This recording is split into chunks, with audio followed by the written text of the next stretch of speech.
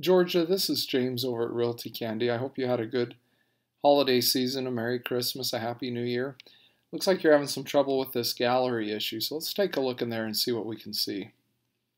So I've loaded up this listing page. Looks like one maybe that you're working on.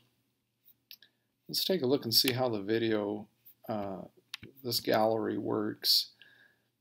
Basically, you add the images here. What I've found works best for me is to actually load all the images first into the media library. So I would just upload the images here first using this upload files and load them in. Once I have them uploaded, then what I would do is come over here and click Create Gallery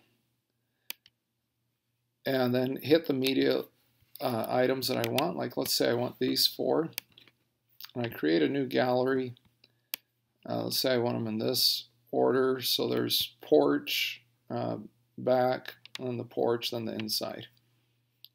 And you can set them here if you want them in random order or however you want to do it. So then I hit Insert Gallery. You can see it's put them in that order there, and I'm going to hit Preview.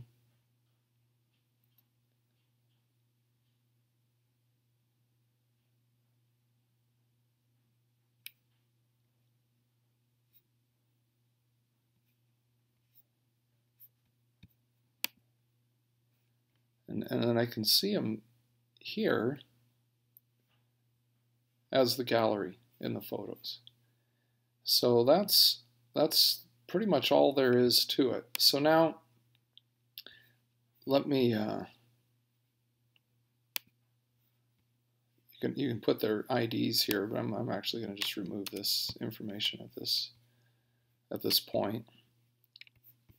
Again, the way to load that media in here is I would just come here, because sometimes they get tricky if you're trying to put it in through the post, and I'm not sure what's happening exactly with you without seeing what you're doing. But what I would do is I would just upload a piece of media here, select a file,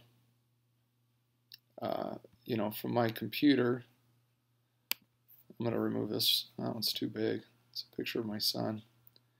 Here's a screenshot. I hope that's not anything. Here's a tiny screenshot. Let's upload that. So then I upload the image into here first, and then it makes it really easy for me to create that gallery as I showed at the beginning of the video. So let me know if that helps. If not, we can take a look at it. Maybe you can share a little more information with what you're experiencing. Thank you.